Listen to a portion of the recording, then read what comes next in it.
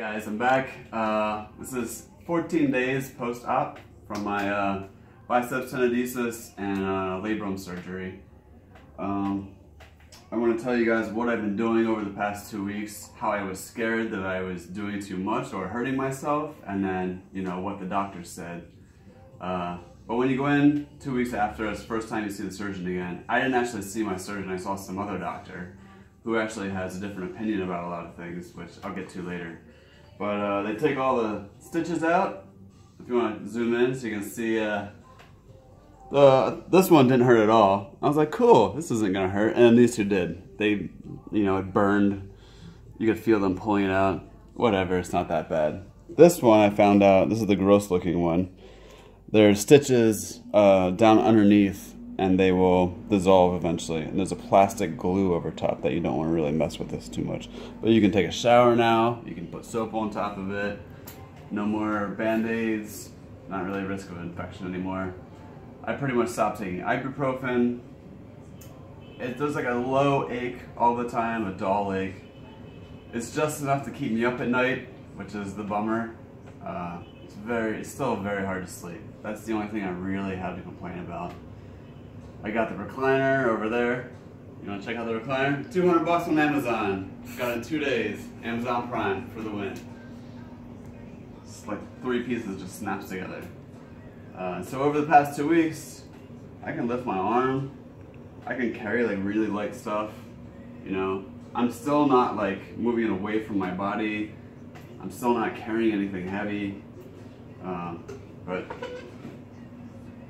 you know, every day I feel more and more normal, which is a little dangerous because you naturally just start doing things the way you normally would with your body. Then you have to be conscious at all times, like, hey, what am I doing with my arm? You know, so I don't do anything stupid. Some stuff that helped me during especially the first week. You get really stiff, really sore. Keep your grip strength up, which will actually keep down a lot of the pain around your elbow and stuff. Throughout the day, I get a thick Band-Aid. Open it up and slowly let it close. Do that till exhaustion every time, pretty much. And I alternate with, you know, either the ball that comes with a lot of the slings, or you can use like a tennis ball or something and just squeeze it. You gotta keep, it helps the blood flow through the whole arm, makes it feel a lot better. It'll keep you nice and strong. Also, you'll notice you get a lot of weird knots. A lot of weird stuff is gripping, you know, your traps, all around your scapula, all those little muscles. And it's okay to release it.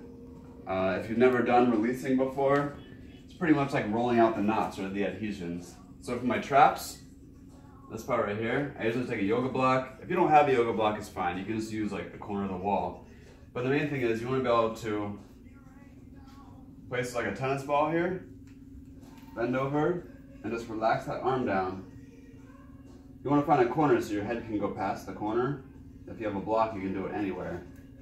Just dig in there, let that arm relax and hang down. Feels so good. It hurts so good. Also, normally I would lay down, but if you don't want to lay down, you can do it on the wall too. You can use this, start at the top, right next to the spine on either side, and just lay down on it.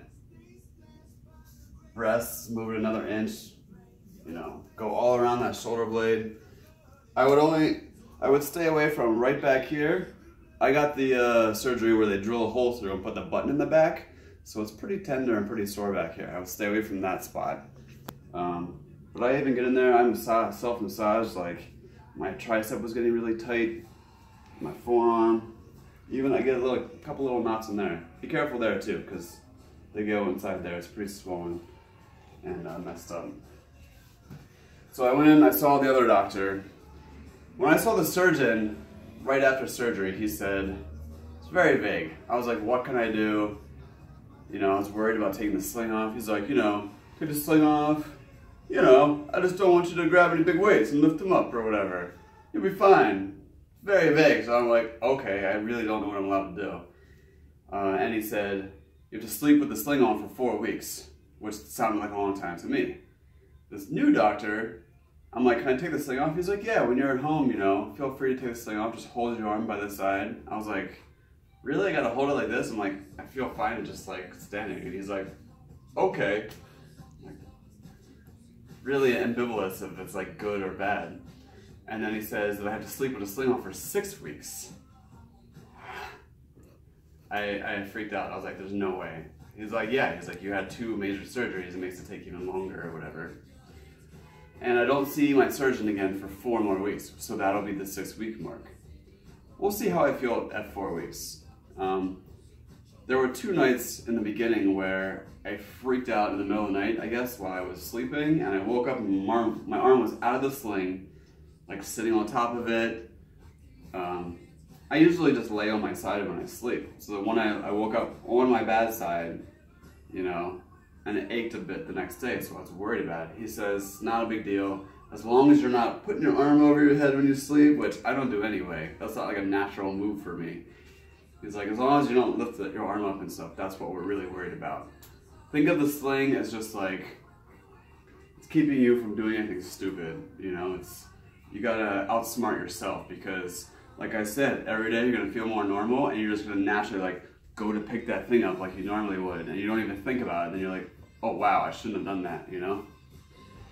But it'll happen here or there. Don't stress out too much about it. You're not undoing everything that they did. You'll be fine. So now, next 4 weeks, sounds kind of boring. I'm just gonna go to physical therapy and do a lot of this kind of stuff. Just let my arm hang and swing around. Whatever. In the meantime, I'm gonna keep working on my grip strength. Try to keep the knots out. I really want to stay in shape, and I couldn't do much the past 2 weeks.